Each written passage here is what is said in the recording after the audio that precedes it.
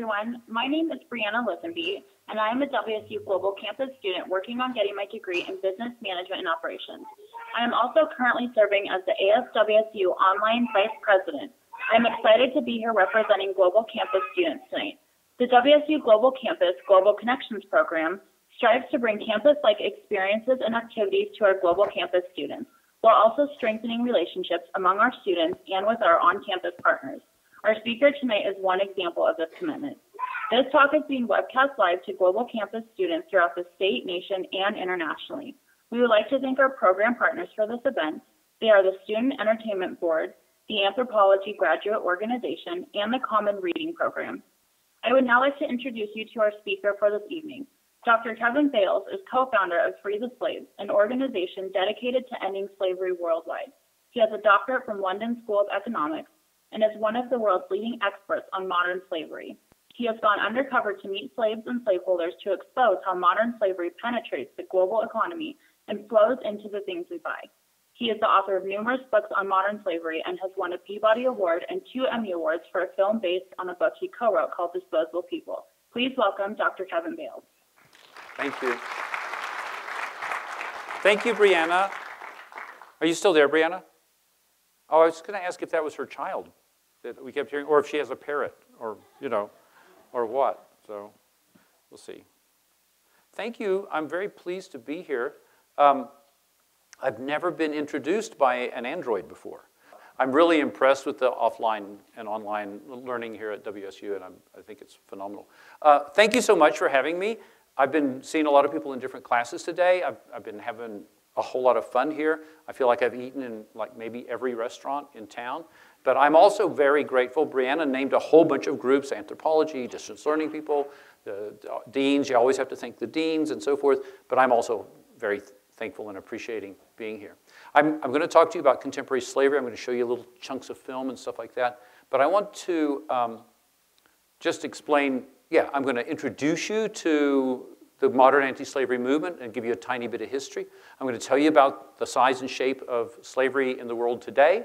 I'm going to take on a little tiny detour into a brand new piece of information that I haven't ever talked about before, because it's brand new research for a book that hasn't come out yet, that will be shocking and just amazing.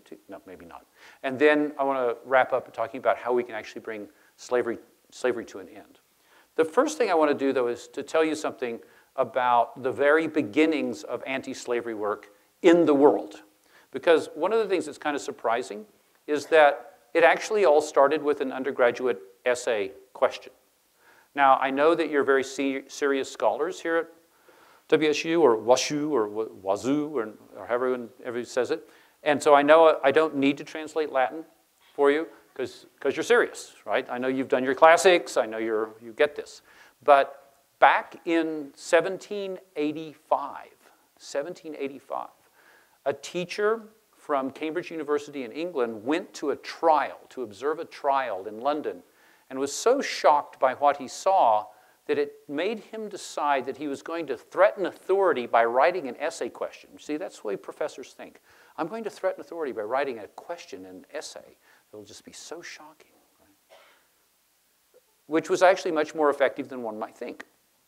The trial that he went to see was the trial that had to do with the slave ship, the Zong, Z-O-N-G. It's a really interesting situation.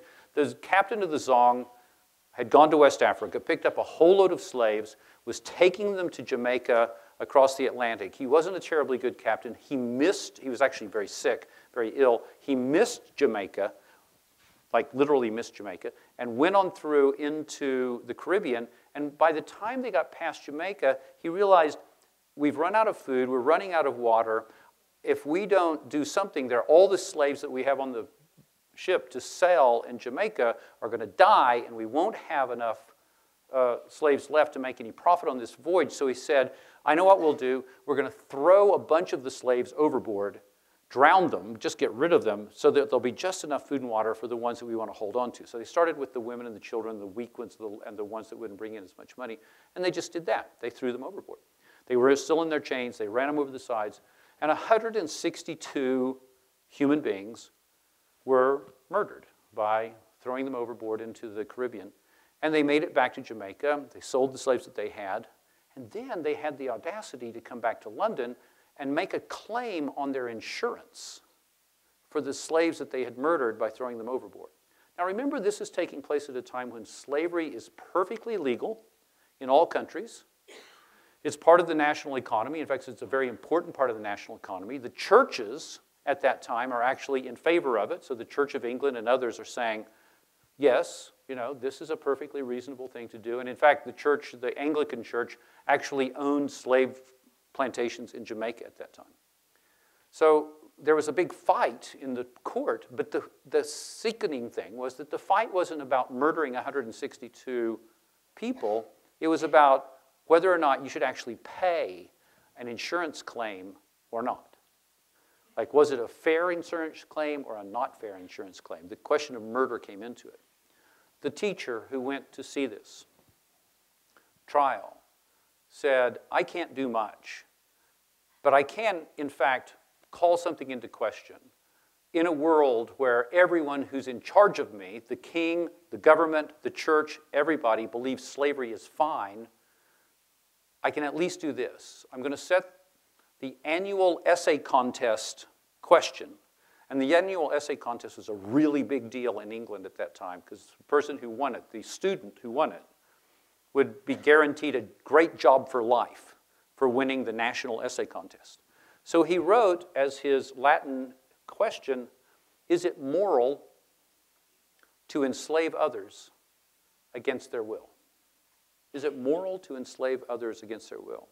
And I can see you immediately understand the implication that it's turning what was seen as an economic activity into a moral question. So it wasn't like the insurance claim, which was, is it fair to claim on the insurance in this way? It was, is this moral to even engage in this for the first place? Now, how on earth does that turn into an anti-slavery movement? Because of somebody like you. That's why I always like to tell this story when I talk to a university. Because there was a student who was not from a rich background, even though he was at Cambridge University, which is a kind of hoity-toity university. And he really, really wanted to win the contest so he could have a really good job. You know that kid at your seminar that always does the reading? Who's never asleep, right? It's like this kid that makes you a little crazy because you can never quite compete because he's like studying all the time. This kid was like that. His name was Thomas Clarkson. And he was just absolutely determined, I'm going to win this contest. So he began to do research about the slaves, the slave trade, everything there was to know about this. And in the process of that research, in the process of digging down and reading the diaries and the narratives of people who had been in slavery, it changed him. And he went from being the kid who was going to do anything to get the great job to the kid who realized, I have to do something about this. I have to do something. So even though he won the contest and was offered the great jobs in government that would have been for life, he turned it all down because he said, if everything I've learned in the process of preparing this essay is true, I have to do something about it. And just after he graduated, he went to London, and he got with 12 other people, and they formed a little tiny committee, which was the first human rights group in human history, the first non-governmental organization in human history, the first NGO, and the first anti-slavery group in human history. Now, the reason I put this up is because nobody's heard of Thomas Clarkson, or maybe one or two of you have heard of Thomas Clarkson. But you all know Thomas Clarkson because he drew this picture. Who hasn't seen this picture? The picture of the slaves jammed into the slave ship, right? It's in all of our history books. So everybody's seen this, right? Just nod. Yes, you have. I thought you had. What you don't know is that how this affected people then. This was like a horror movie because they didn't see this as an old historical kind of quaint picture. They looked at this because they knew what it was like to travel on a wooden ship in a tumultuous ocean. And they knew that if people were chained down like this, it meant that they would be lying, chained to corpses in their own excrement and vomit for weeks and weeks. Because that's what happened. And because they knew the world of wooden ships, they actually understood that immediately when they saw that. People used to see this and get sick and throw up. Posters of it would make them sick and throw up because they understood what it actually meant. They had no concept of what had actually happened. It was a shocking, like, documentary. And it led to those 12 people doing something that was impossible. 12 people, none of them were rich, none of them were aristocrats or governmental officials or anything like that. They were just regular people. One was just graduated from college. He was 21, 22. And impossible because it was legal. It was endorsed by the church. It was completely part of the economy, of the national economy. The slave trade at that time, according to economic historians, would be the equivalent of the global automotive industry today. So it would be as if I said, okay, guys, everybody get your seats into a circle because we're going to sit here tonight and plot how we're going to destroy the global automotive industry. It sounds kind of impossible, though usually there are some people, I see a couple of people are like, yeah, all right, destroy those cars. Right. How long did it take them to achieve their first goal?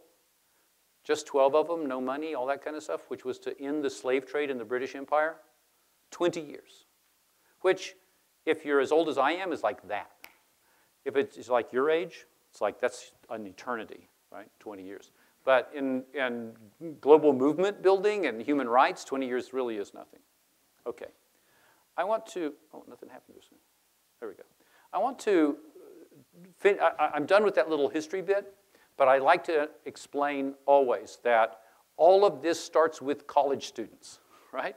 All of this started with one college student who came from an unprivileged background who decided he had to do the right thing, and he changed the planet, he changed the world.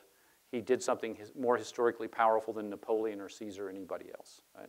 By abolishing slavery across a very long period. He lived to be a really old man and actually saw the end of the American Civil War, saw all this other stuff, and and they kind of held him up as this old guy, kind of like B.B. King or something, you know. But, you know, it worked.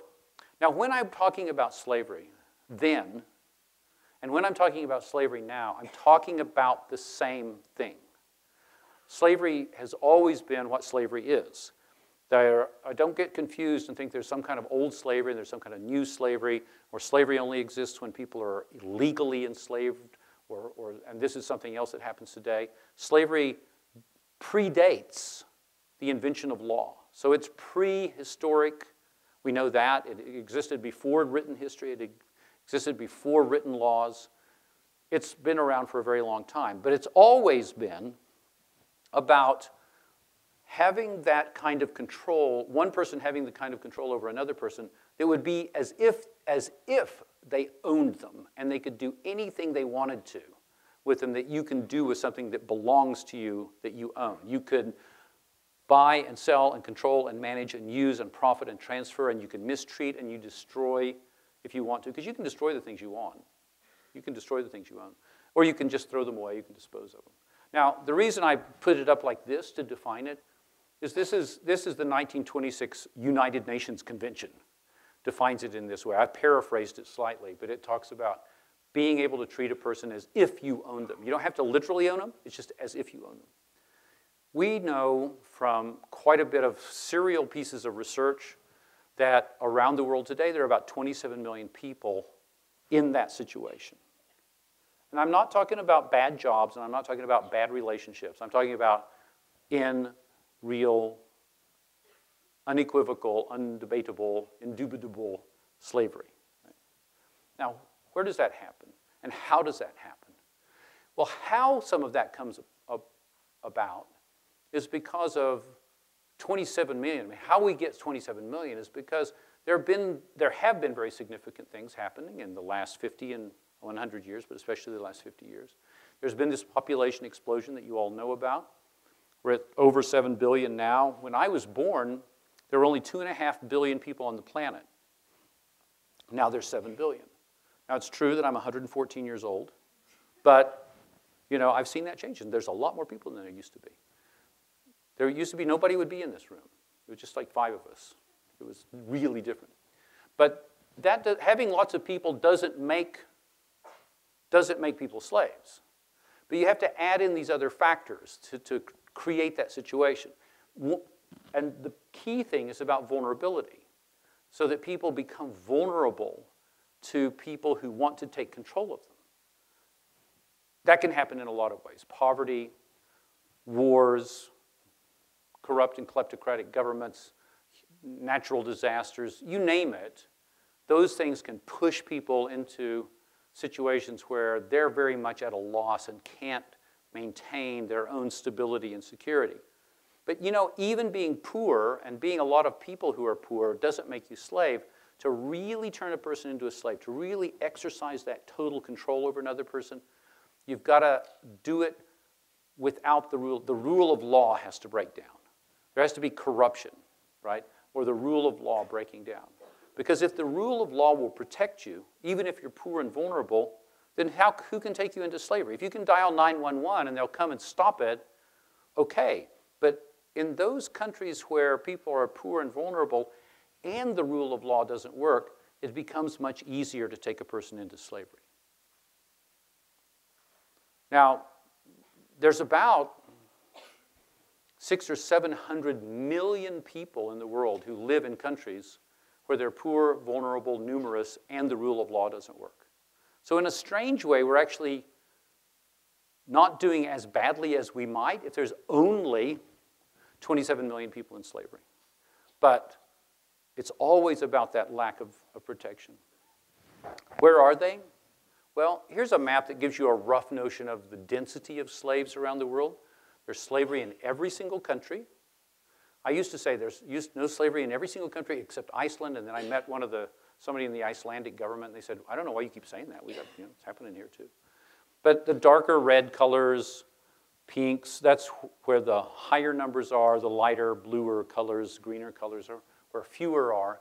But again, no country without slavery.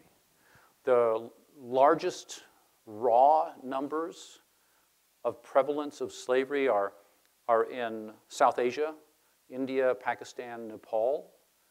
Then large amounts around the northwest coast of Africa and so forth.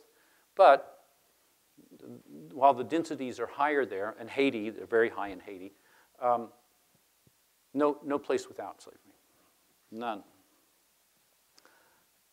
Now, first I should apologize.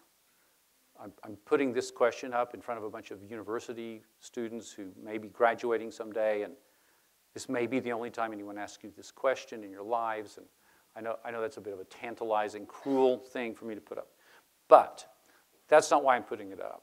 I'm putting it up because I wanted to explain that there's slavery all around the world, but the people who come into slavery today, there are still hereditary slaves. There are still hereditary slaves. But when people are brought into slavery for the first time today, it's usually not about someone knocking them over the head or kidnapping them or rounding them up and putting them on a ship. It's because someone asks them this question. All over the world, in lots of different countries, I've been told an almost identical story by people. And it always goes kind of like this.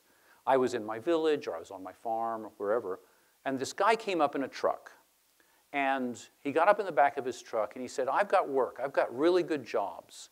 And they're just, like 20 miles from here. Just get in the truck, and you can come with me, and I'm going to pay good money, and everything's going to be great. And the person that's told me this story in different languages in different places usually pauses at that point and says, and this guy, he looked sketchy. He did not look, I didn't know about him. Looked a little dubious. But my kids were hungry. My wife needed medicine. She was really sick. And I thought, I have to get in the truck. I have to go. I have to earn some money for my kids. So they get in the back of the truck. They drive off, and anywhere between a mile and 1,000 miles later, somebody begins to take control of them as if they are property. They use violence, beat them, lock them up, put a gun to their head, make it very clear to them that they're no longer a free person, that they're going to do exactly what they're told to do. Sometimes slaveholders, when they trick people like that into slavery, won't let them know they're in slavery for weeks. Because it's a lot easier to sneak somebody into a foreign country if they're cooperating with you. It's a lot easier to get people to work at first if they think they're going to earn some money.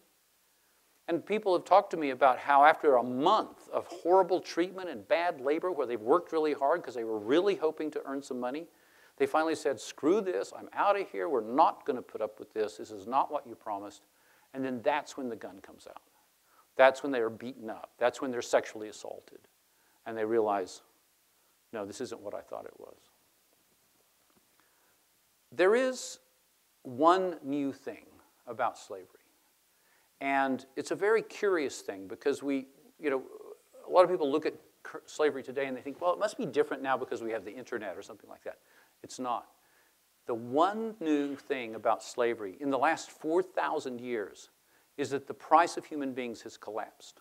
Now, a really good way to illustrate that is actually something I saw on Bloomberg, and I want to just share that with you. May Zhao there live from the trading floor. Thanks, May.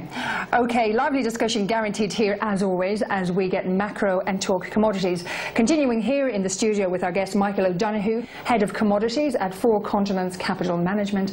And we're also joined by Brent Lawson from Lawson Frisk Securities. Happy to be here. Good to have you with us, Brent. Now, gentlemen, Brent, where's your money going this year? Well, Daphne, we've been going short on gas and oil recently and casting our net just a little bit wider. We really like the human being story a lot. If you look at a long-term chart, prices are at historical lows, and yet global demand for forced labor is still real strong. So that's a scenario that we think we should be capitalizing on. Michael, what's your take on the people story? Are you interested? Well, definitely. Non-voluntary labour's greatest advantage as an asset is the endless supply. We're not about to run out of people. No other commodity has that. Daphne, if I may draw your attention to one thing, that is that private equity has been sniffing around, and that tells me that this market is about to explode. Africans and Indians, as usual, South Americans, and Eastern Europeans in particular are on our buy list. Interesting. Michael, bottom line, what's your recommend?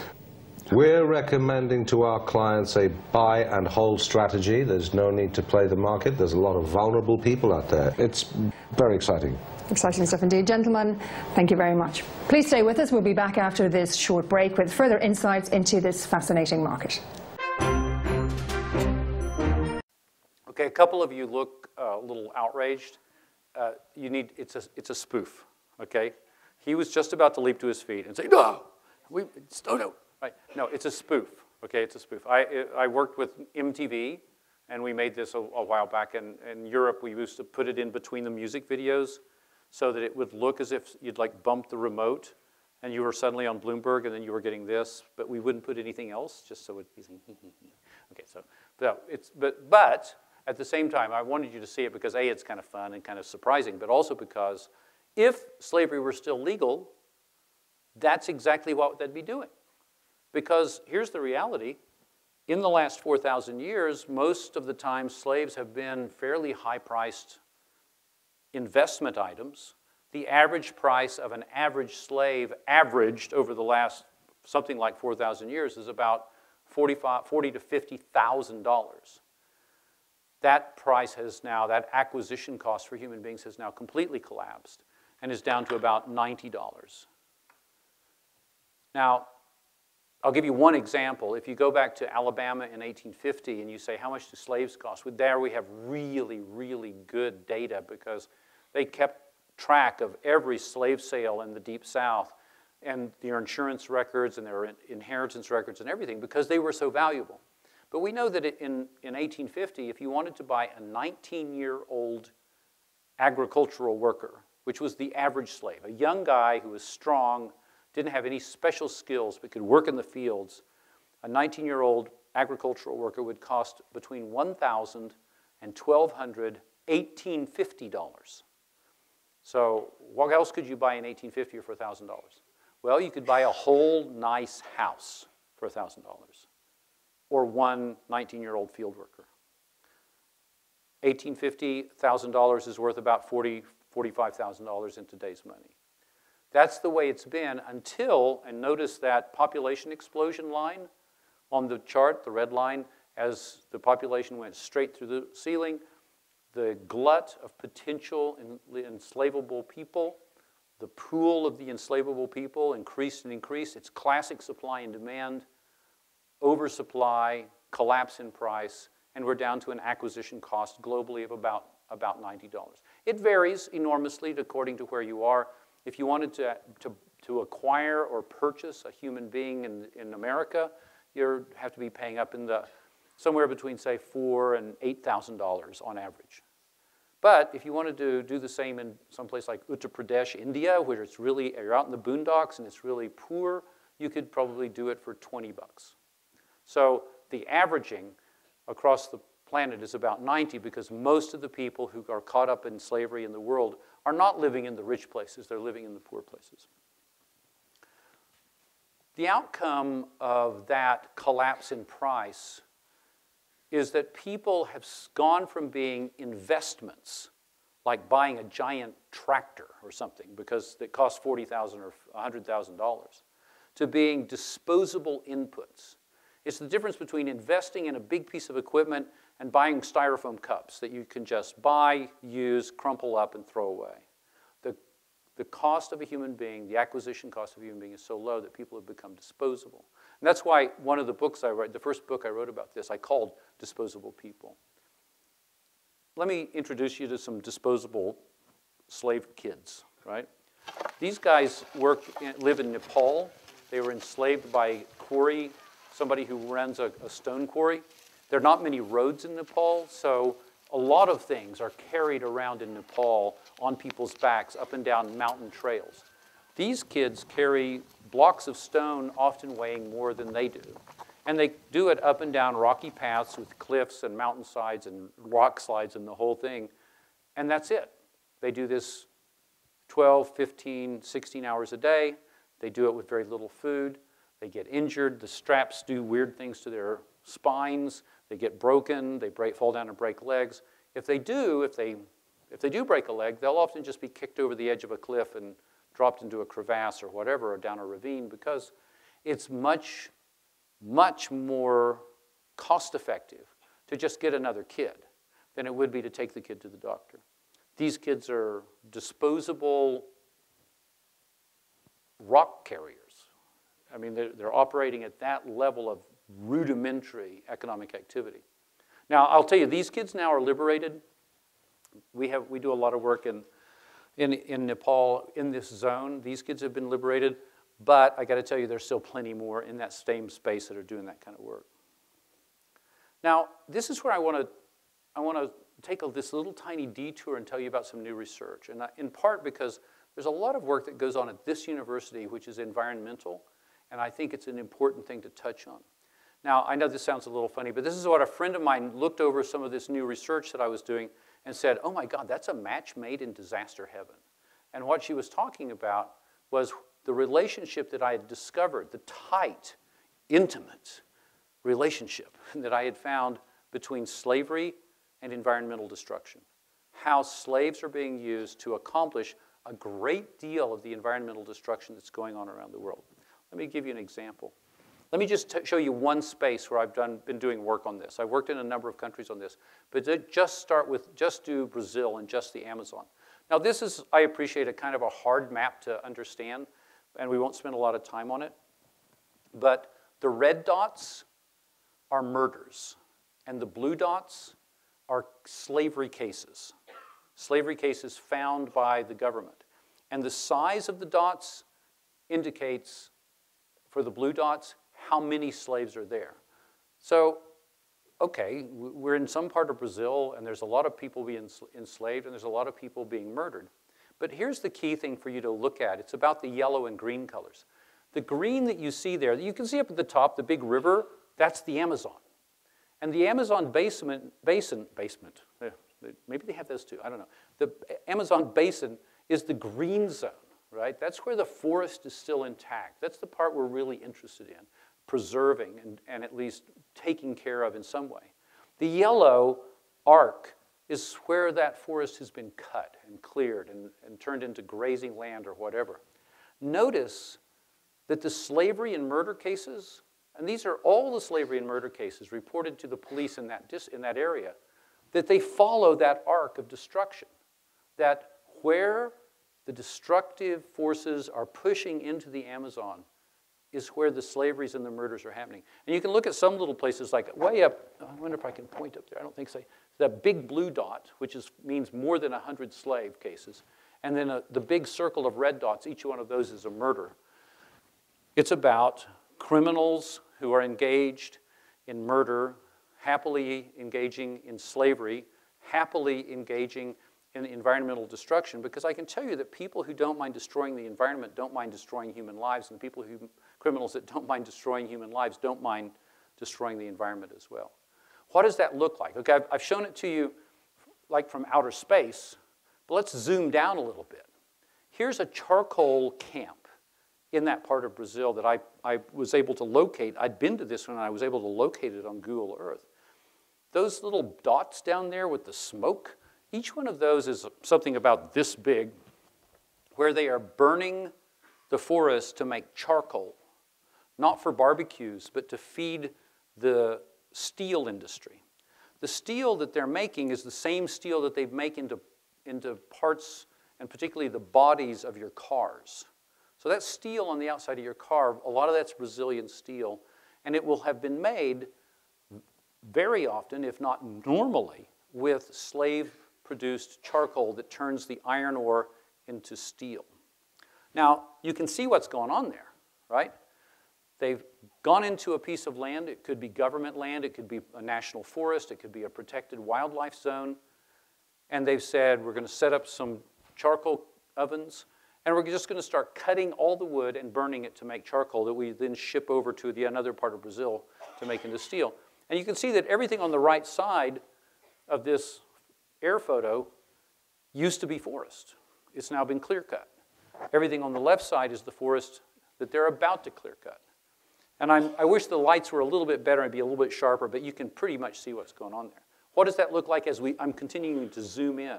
Here's a guy hauling charcoal. You can see those bumps behind him, those sort of dome shape, those beehives. Those are the bumps that you saw in the picture before, the ones that you could see in a big line. Those are those bumps, those clay charcoal things, all fed with wood, cut by hand, chopped by hand, loaded by hand, burned by hand. Not a factory. Slave-level work. Slave-level work. Dirty, dangerous, demeaning, bottom of the rung. And here's an enslaved worker with a big bucket, with a big barrel that he's filled with charcoal that he's actually climbing up to put in the back of a truck to be taken off to the factory. Here's what it looked like before. Here's what it looks like as they're tearing it all down and clearing. It's all not just for destruction. It's not just about clearing the land to put in cattle or anything like that. The thing that's ominous about this is that this and almost every other type of large-scale environmental destruction that I was able to get up close to and study in Africa, West Africa, Central Africa, East Africa, Bangladesh, Brazil, Peru, wasn't just for locals, it was to feed the global export economy that brought things to us, like steel in this situation.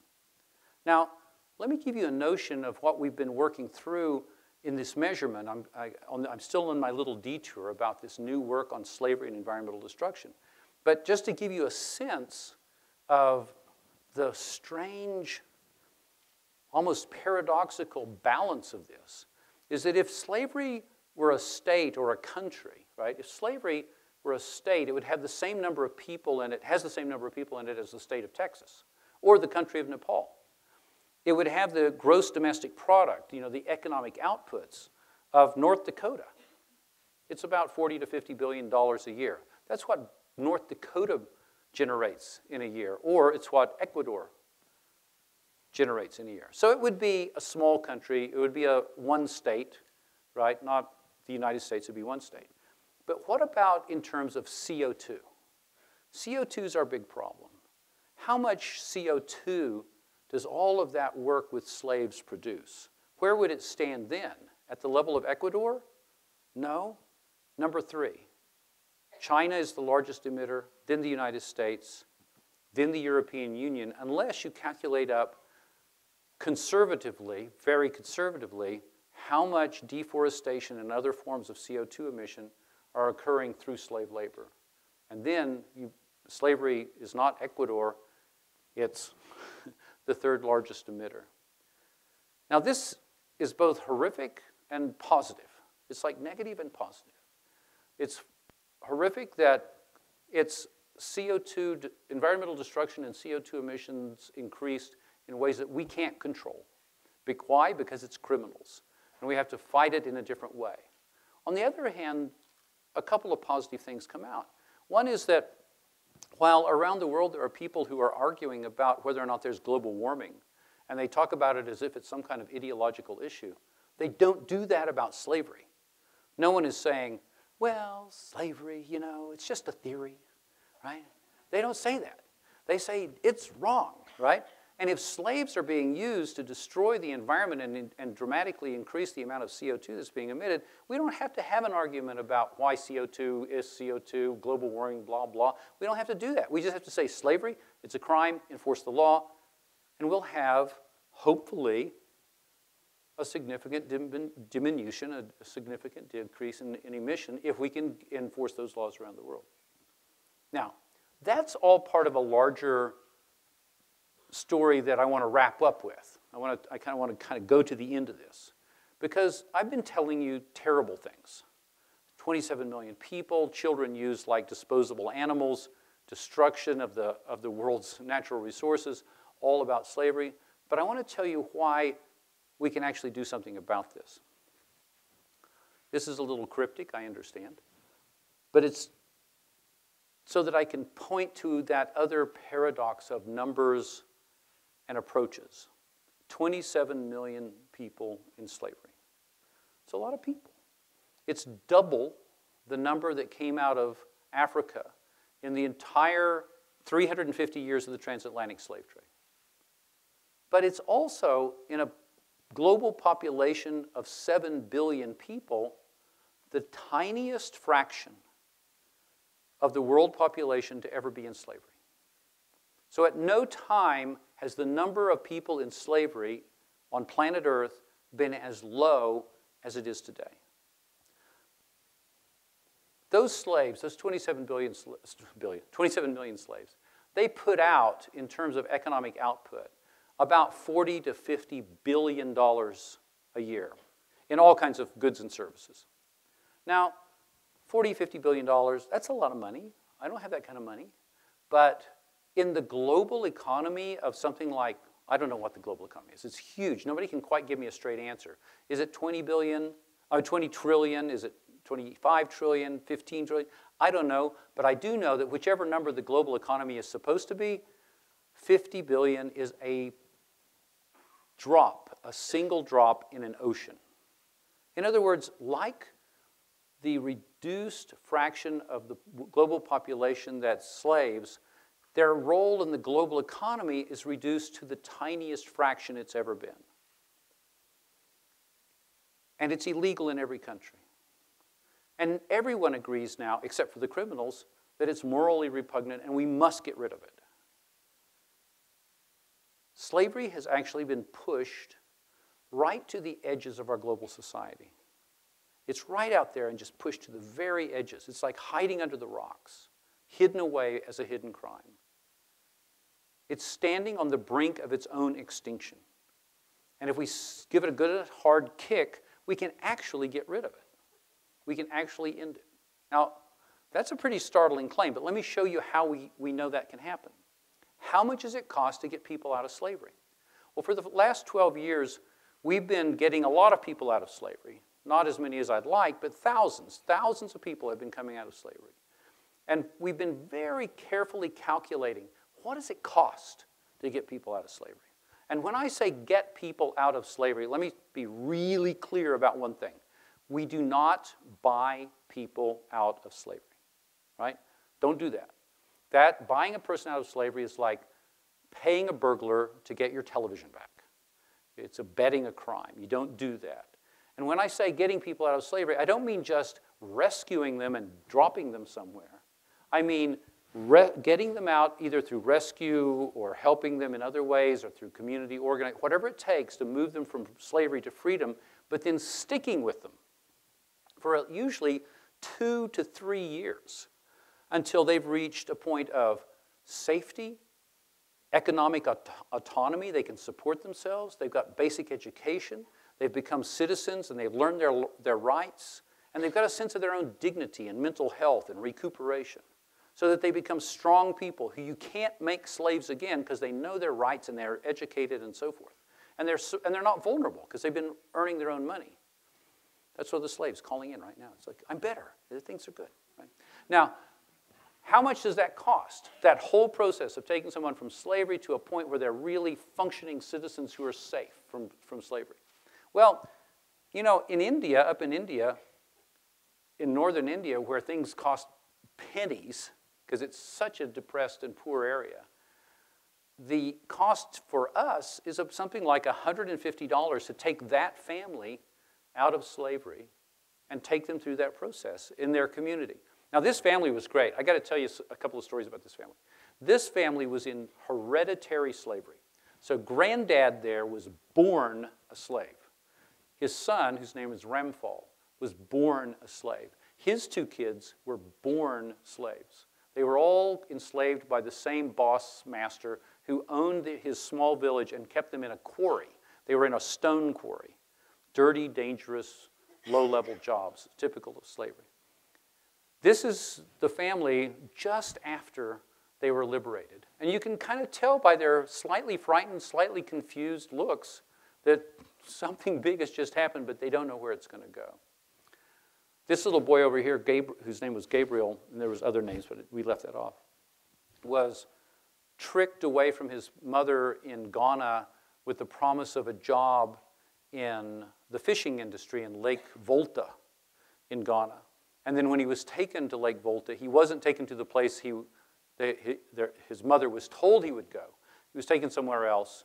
And then he was enslaved on a fishing boat where he had rocks tied to his ankles so he could go and untangle nets. And if they didn't pull him up in time, he'd be choking and almost drowning. His kids he knew were drowned in that situation. It was a horrible, horrible life. They only had fish guts to eat. They were beaten up all the time. They would be sexually assaulted and so forth. But he was nabbed by one of our partner organizations. He was brought out and put into rehabilitation. All of that cost about $400 in Ghana. Now, if you want to do the same thing with someone who's been enslaved in the United States, it'll cost something like $30,000 and up. Medical care, legal expenses, all of that kind of stuff in the United States, this is an expensive place. And it'll cost that much over a 3 or 4 year period. The same in Western Europe. But most of the people who are in slavery don't live in the United States or in places where things are really expensive. They live in places like India and Africa, where things are much less expensive to accomplish. And in fact, the averaged across the volume in different countries of getting people out of slavery globally is about $400. So you've got a calculator, 400 times 27 million. That's right, 10.8 billion. There are some people who can do math here. It's great. Now, if you multiply it up, 10.8 billion. Okay, again, more money than I've got, more money than you've probably got. Unless anyone's got it, I want to talk to you, okay, afterwards. We'll sort some things out. We'll name the whole thing after you, get naming, branding rights, you know, tell me your name. She's not going to do it. They're so shy out here, right? So it's like the Anastasia Civil Rights and Human Rights Anti-Slavery Movement of the 21st century. That will be its call, named after you, because you put in the 10 billion. But 10 billion, while it's a lot of money, in many ways, again, in the global economy, well, 10 billion is what Americans spent on movie tickets last year, right? 10.8 billion is exactly what they spent on movie tickets last year. 10.8 billion is what Seattle, you've been to Seattle, right? Seattle is spending on its tram system, the one that's not working yet. And they've already spent a lot of the money. $10.8 billion is what the deadbeat dads in the state of Texas owe in child support, which tells you something about Texas, I think. But, not that I've got anything against Texans, but numbers don't lie, right? The point is that in global terms, $10.8 billion is really chicken feed. And we don't even need $10.8 billion this year. We need $10.8 billion over a period of 25 to 30 years to carry through programs of emancipation, liberation, rehabilitation, reintegration to make that all happen. That's exciting to me because we know we can do this because we actually know how to carry out those programs. But there's more, and there's more, right? If the only reason we wanted to get people out of slavery is because it was good for the economy, we would be jerks. But it's kind of nice that it's, in fact, good for the economy. When people come out of slavery, we've been doing longitudinal research on this as well. When those people like Ramphal in his village, when they come out of slavery and they begin to work for themselves and they can build their own lives and they can actually buy things, which they've never been able to do before because you can't buy things when you're a slave. They create a cycle of consumption and production. What we have discovered that any place there's significant slavery and the slavery ends, the economy just rises and rises and rises. Even, and this is ironic and a little weird, but even the slaveholders do better economically in places like northern India when slavery comes to an end. That they make more money running shops that they sell things to ex-slaves than they did in getting the labor out of the slaves when they had them in slavery. So even if we put in $10.8 billion, we'll be generating more into the economies, the global economies, than we put in that work. Now, all of that is great. But I also have to point to why then are we doing it the way we do it, with these long periods of reintegration work and rehabilitation work. Because when we started this 12, 15 years ago, and we started to study what happened when people came out of slavery, what happened in human history when other people have come out of slavery, how did it work? One of the things we learned right away was that the last thing we want to do is to repeat the botched emancipation that occurred in the United States in 1865. 4 million people were lifted up out of slavery and then dumped. No access to credit or asset formation, no access to decent education, no access to political participation, discrimination, prejudice, violence. We're still paying the price in this country for the botched emancipation of 1865, right? The Emancipation Proclamation was fantastic. The 13th Amendment was fantastic, but there was no 40 acres and a mule. There was no help. There was no truth and reconciliation. They blew it. They absolutely blew it. And the fact that almost 1 million people died in the war leading up to a botched emancipation makes it even worse. See, we want to end slavery without a war and without anybody becoming a second-class citizen. And that's why it costs $10.8 billion. That's why it takes 3 years to work through the process, because we don't want to do that. We can really end slavery, though. That's what we've discovered. Every place we're doing it around the world, it's happening.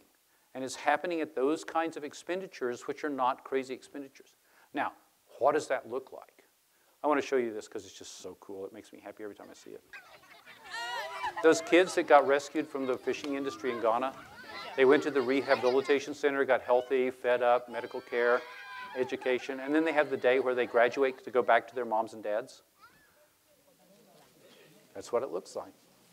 Sometimes people say to me, how can you work on such a really depressing subject? How depressing is that? I mean, this was the kind of stuff we get every day. It's just so exciting. Okay, the last thing I want to talk about is a lot of students, since I've been here, have been talking about what can we do here? What can we do here at Washington State? And I wanted to just throw this up because a bunch of students have, in fact, started to already organize an anti-slavery organization.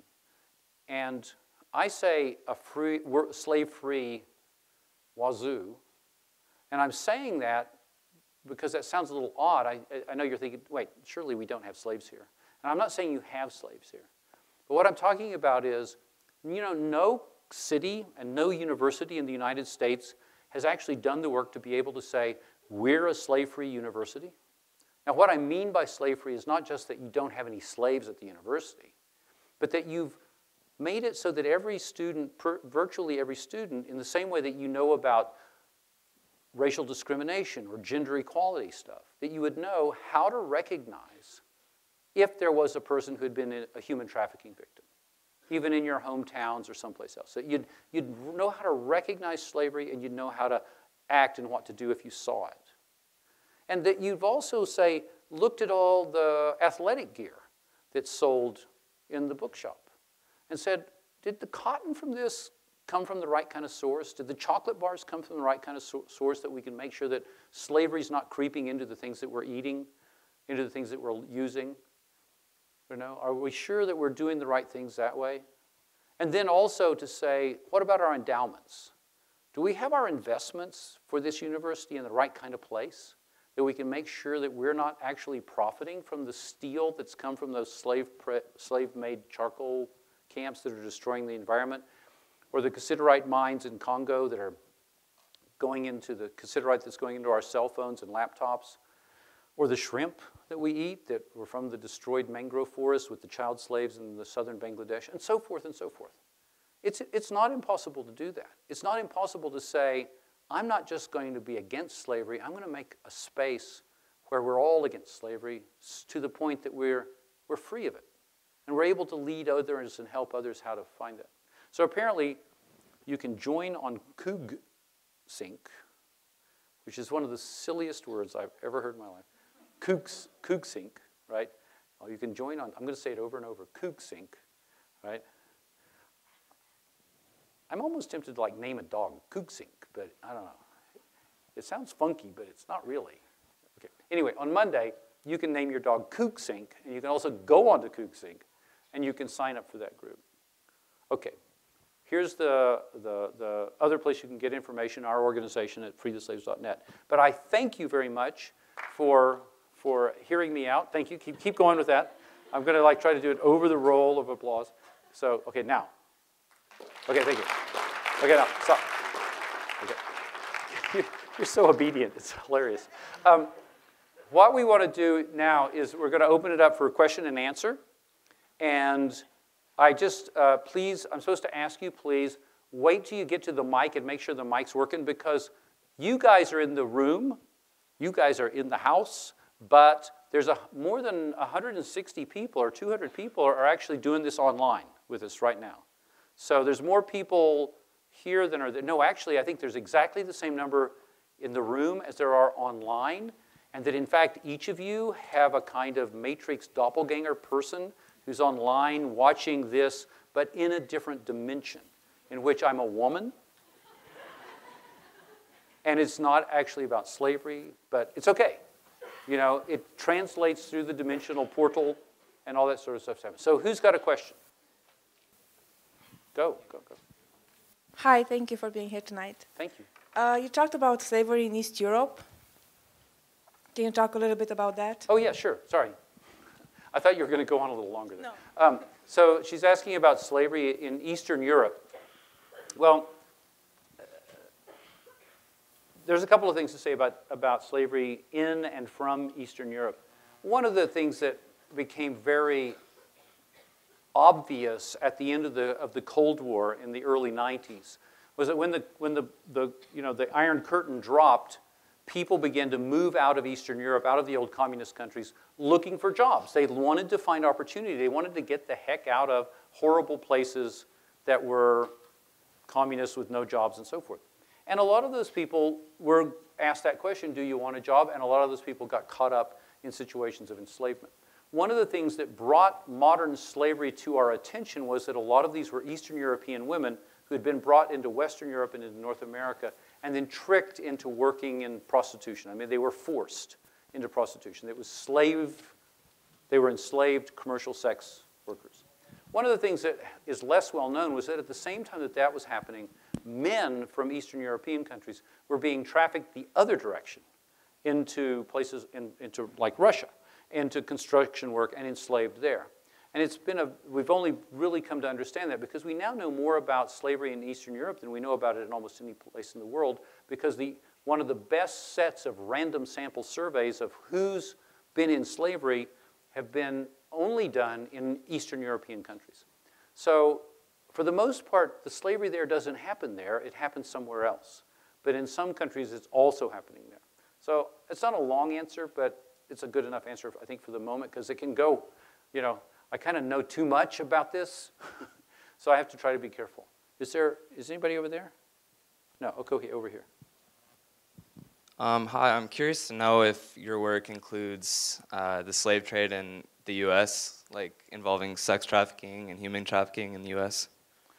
Not too much. No. And the reason why I say that is I know you would expect me to be working on this in the U.S., and we do some work in the United States. Policy work, we advise the government. We do a number of things in the U.S. But the reason why we don't do a lot of work with, say, sex trafficking and other types of trafficking in the United States is because when we established our organization back in the year 2000, there were some really good American groups who were already ahead of us in the U.S., like the Polaris Project. And they're great. And we said, you know, if there's already good groups working in this country, let's go work in those countries where there are no groups and places where there's actually a lot more slavery.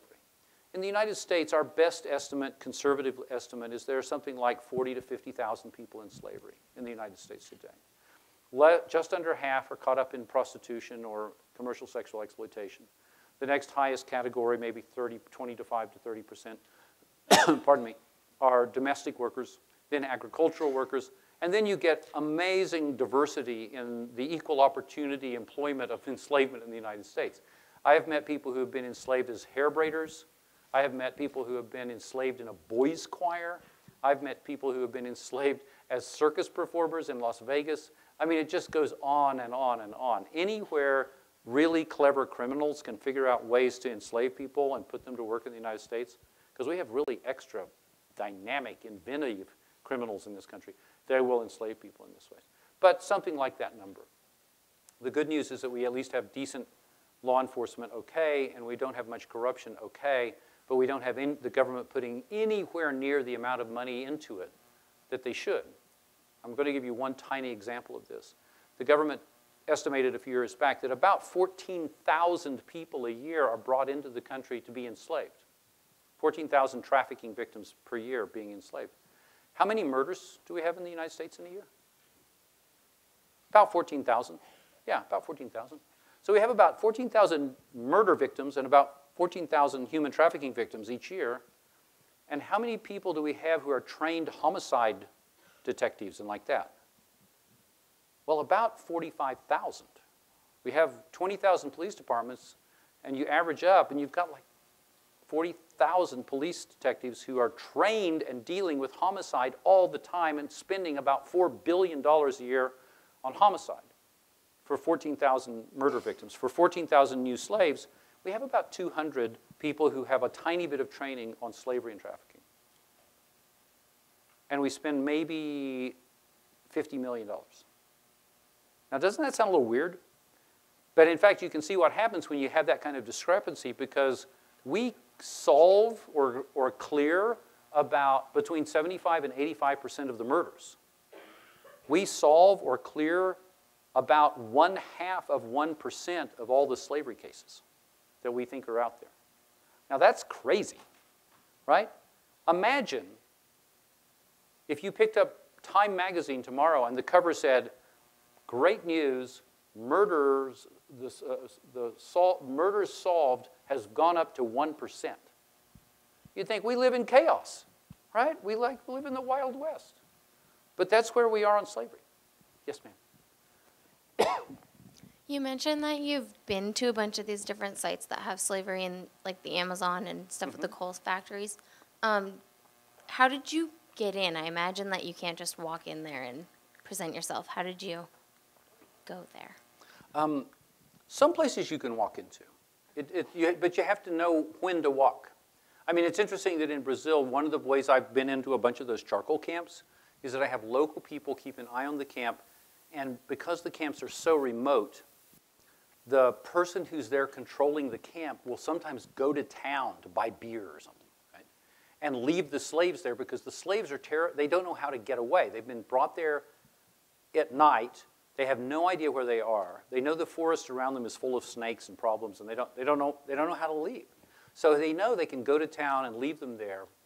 And some of them might run off, but they don't care because it's so rare that they do. That's when we would jump in there. Talk to people, find out things, liberate people, and so forth. Sometimes I've been undercover in different ways. I've been a journalist who was quizzing brick kiln owners about things. I was a naturalist studying hyenas and jackals with a special set of credentials from the the Royal Zoological Society of Great Britain. That said I was a real naturalist studying hyenas and jackals in the country of Mauritania. And that's why they let me in with with this camera equipment and like that. So sometimes you have to be a little tricky. Sometimes you can just go and talk. And sometimes you have to wait until you meet someone who's come out of slavery and then find them and talk to them and like that. But thanks, Ray. I mean, it's not like I'm James Bond or anything. No.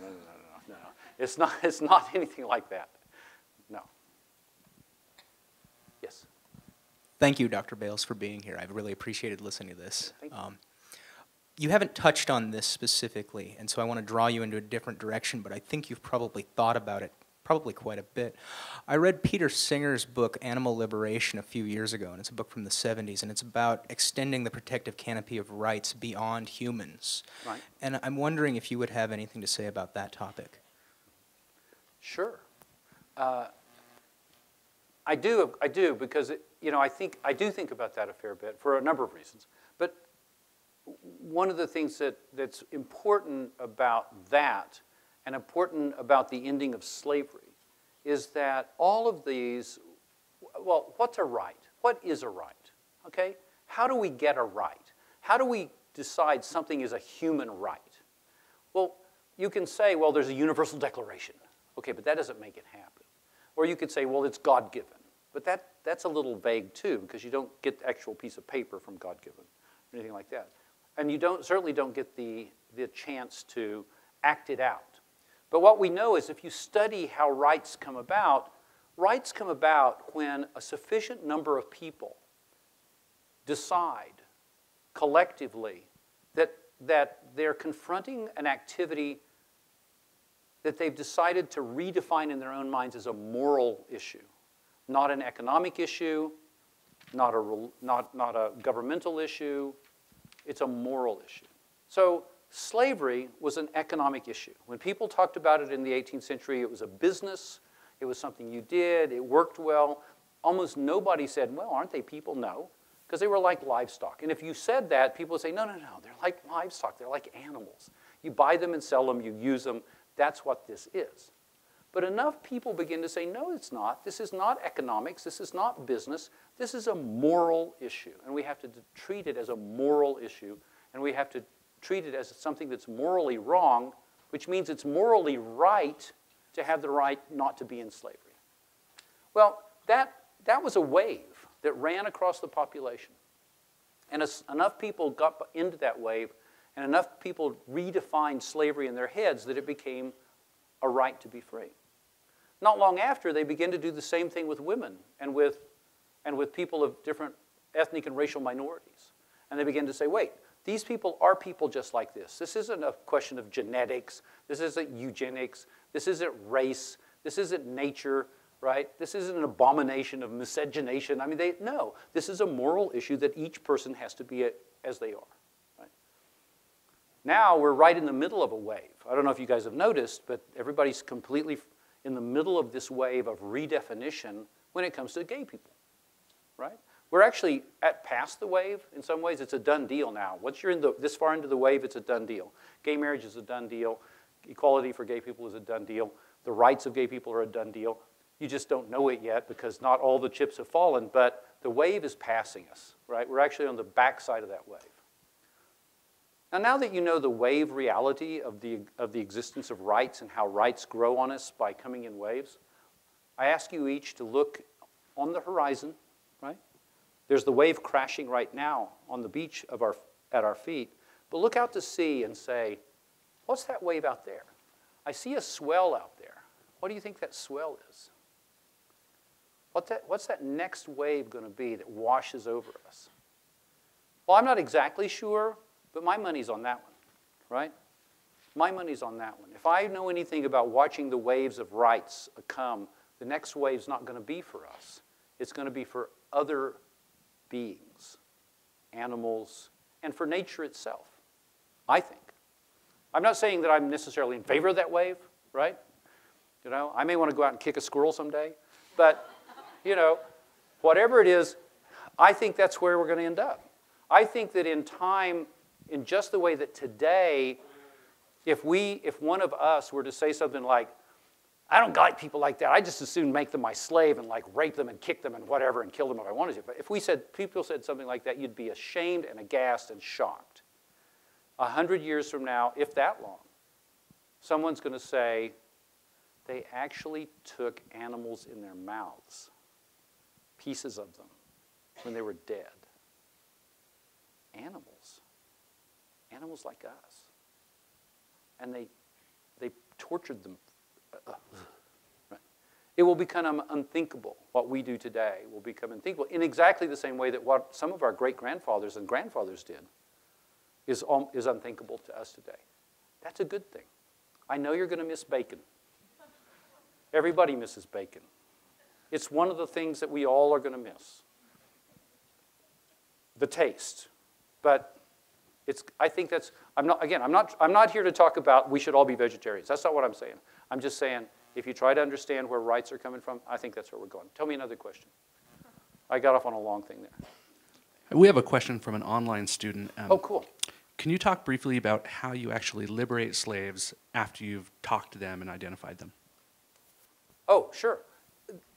There's no simple and easy, quick answer to that, so let me just point out that different forms of liberation and reintegration occur for different types of slavery.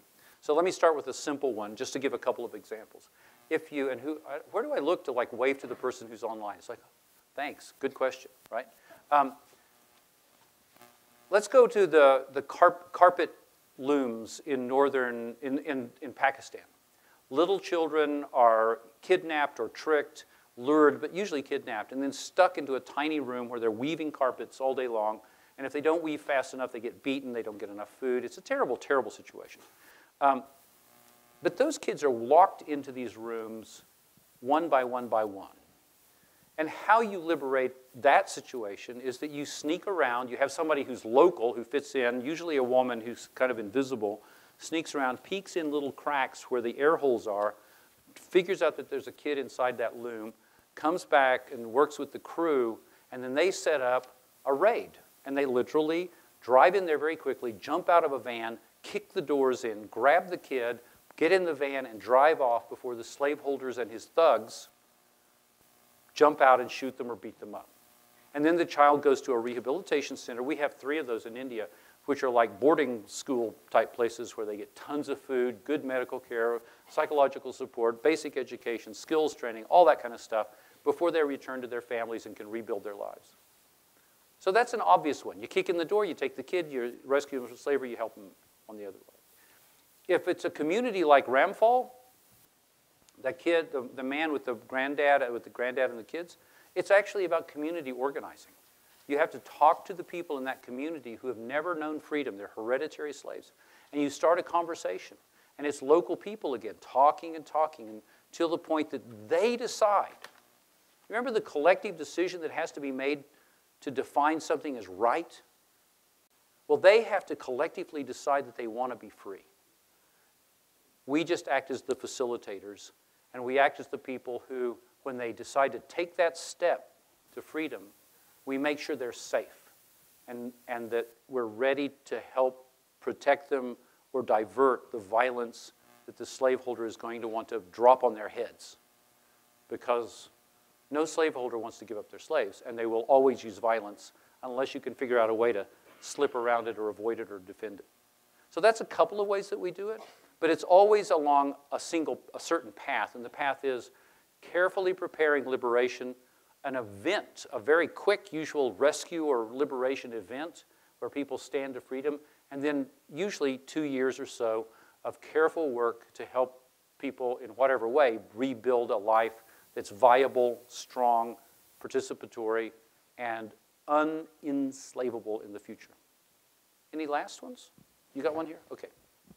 Yeah, I was wondering if you could just maybe touch a little bit. You talked about the decrease in the worth of an individual and how now they're more disposable than ever. So when you take them out of slavery, what's stopping criminals from putting someone else in their place? Yeah. I guess instead of taking care of the symptom of slavery by removing an individual, how are the, I guess, criminals stopped or? Yeah. Or no, that's the right question. That's exactly the right question. And though I wouldn't say that getting someone out of slavery is treating with the symptom. I mean, liberation is liberation. Ending slavery for that person is ending slavery. But you're absolutely right to ask that question. And again, like the question about how do you get people out of slavery and keep them out of slavery, it varies from place to place. So let's go back to that village again in northern India.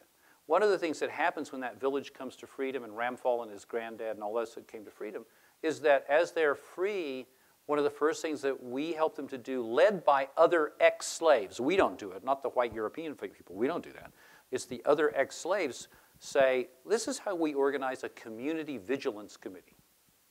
This is how we organize a defense committee. This is how we organize a new school. So that they create a context, a community where corruption doesn't work and slavery cannot get back in there. It would take like tanks and helicopters to get them back into slavery. Now, you're right. How do we keep that trafficker from re-enslaving another kid to put into the loom? Well, that's tricky because very often the people who are in the police won't necessarily enforce the law against those slaveholders in carpet weaving, even when we know who they are, even when we report them. But what we also do is we take those kids through that process and then go back to where they come from, which is where the traffickers recruit the children, and we create the same vigilance committees. We create the communities that are the sending communities of child slaves, in those communities a sense of what is this crime committed against us and how do we keep this from ever happening. And it's kind of interesting because we try to do it in a very nonviolent way, and I have to say in that particular situation, we talk about this, we create the same vigilance committees and like that. We say if this happens, if these traffickers call the police, they don't do it. They grab the guy and they beat the shit out of him. I mean, it's just, you know, we keep saying, no, no, no, if the rule of law is going to work, we have to try to get it work for everybody, right? We can't use violence. And they're like, talk to us after we kick this guy a lot, right? Because they're really angry at what happened to their kids. But yeah, we're thinking about that all the time. Every time we do it, we're trying to think, how can we make sure this doesn't ever just create a vacuum for another criminal? We do have one more question from an online student, or at least another question. Are you aware of any instances of slavery of indigenous people in the United States? Yes.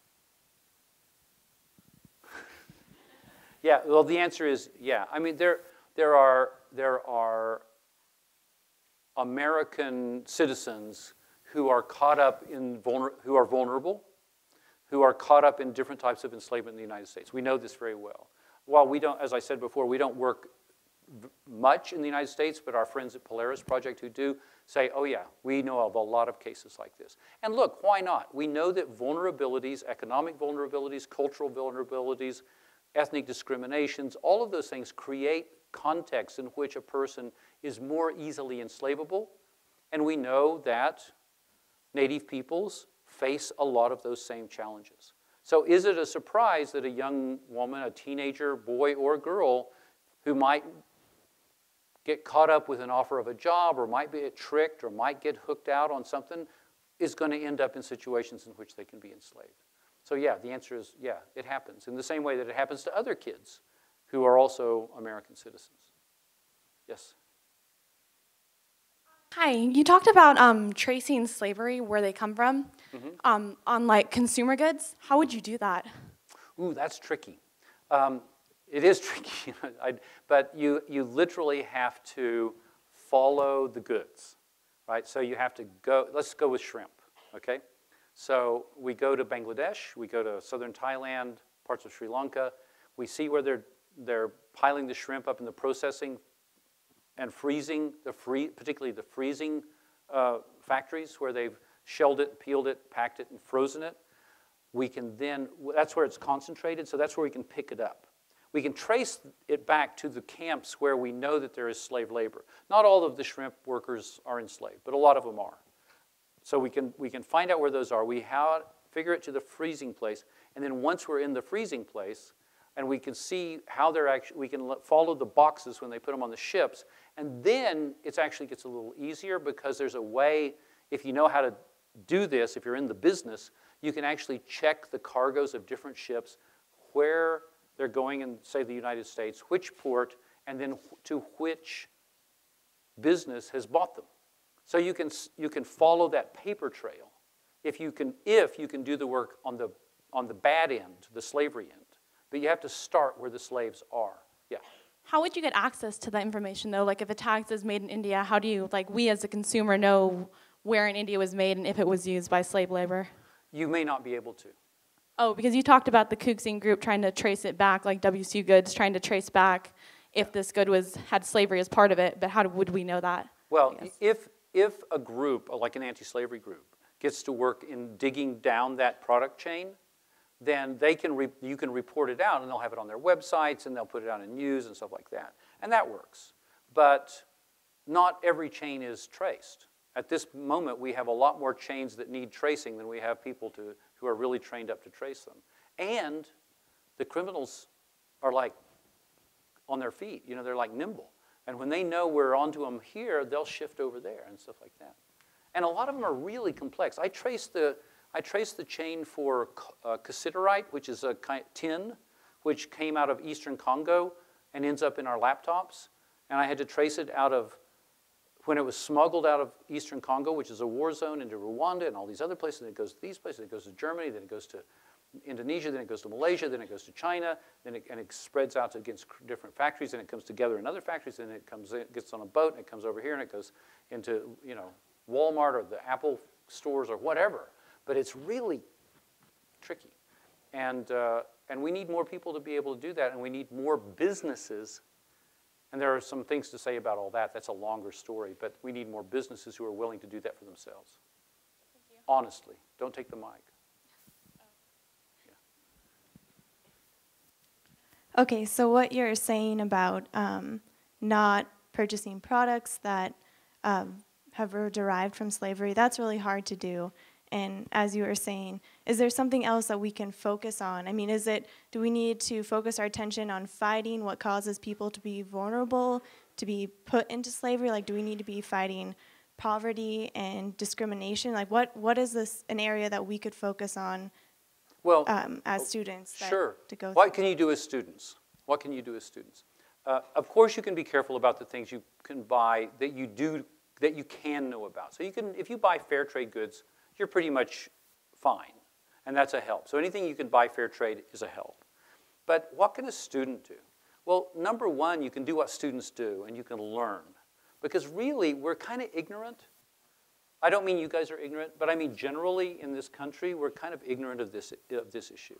And because you know how to learn and you know how to read and analyze, if you just take that step, that's a great step.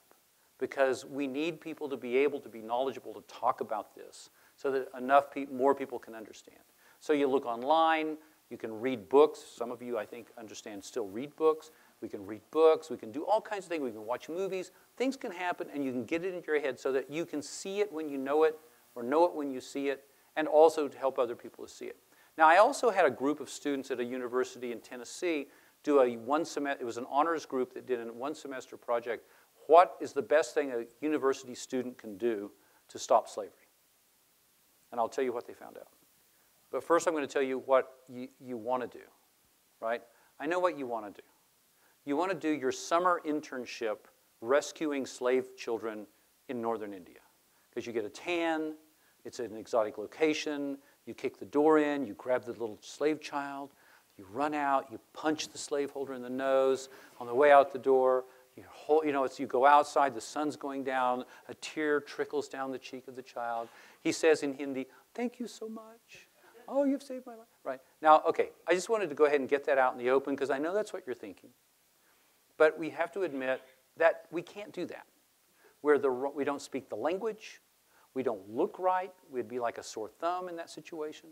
You actually have to do what's most efficient. Now, I'm sorry, but when that group did its analysis of every possible thing a student could do, they said the most effective thing a student could do, not the most fun, not the most exciting, the most effective thing they could do was probably drink one less Starbucks a week and send that money to an anti-slavery organization that gets people out of slavery. Like $10 a month. That's the most effective thing. Now, I'm sorry, it's boring. I appreciate that. It's not as exciting. But it's actually true. Now, why is it so true? The workers that helped Ramphal and his family get out of slavery, their pay in India, northern India, is about $100 a month. No joke. And that's a decent salary in northern India, $100 a month.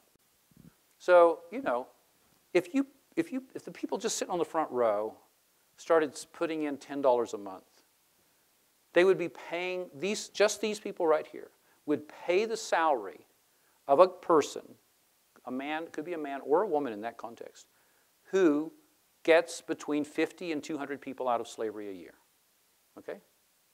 So each one of you, by skipping one Starbucks a week, would be personally responsible for 5 to 20 people coming out of slavery in a year.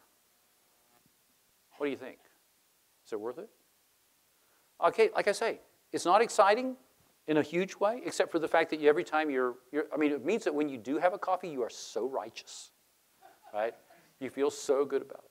But that's really, really effective. Now, it doesn't have to be my organization. I don't care which organization. I hope it's one that's efficient and can do things that, you know, with bang for buck. But that tiny amount, and if you're consistent and committed, makes a huge difference. A huge difference. So that's what I've got to say. Is there, yes? Okay, this is going to be our last question. Okay, online. Yes, we have a last online question. The student was hoping that you could speak a little bit more that, you know, as a practice, what do you do specifically about the slave masters in these areas that you've liberated their slaves? Oh, it's a great question about what do we do about these criminals who hold people in slavery? The answer is, I wish we could do more. Because the truth is, we do very little. And the reason we do very little is because we work in places where the rule of law does not work very well. In other words, the police are often corrupt, the laws are not enforced, the judges are against you. It means that we're caught in situations when people have come out of slavery, we have a little bit of money to do what we do. We're always overstretched. And we're always facing the situation where we have this set of families who have just come out of slavery, and we can give them rehabilitation and support and get them well and fed and medical care, or we can spend that money to prosecute, to push lawyers, to push the prosecution of these criminals. And every time we make the same decision. We're going to help these people rebuild their lives, and we're going to do our best to get the government to do its job to prosecute these criminals. But we can't spend all of our time and effort chasing the government to get it to do its job when it won't do its job. It's a heartbreak. It's a heartbreak. They need to be changed. They need to be arrested. They need to be taken care of. And we do what we can, but for the most part, we're caught in the conundrum where the governments won't do their jobs. So we have to do our jobs. And we say our first job is liberation and reintegration. And only later do we see it as prosecution, investigation. I wish I could do better than that. And of course, we're pushing our government to push those governments all the time, but it's a slow process. Thank you very much, guys. I really appreciate it.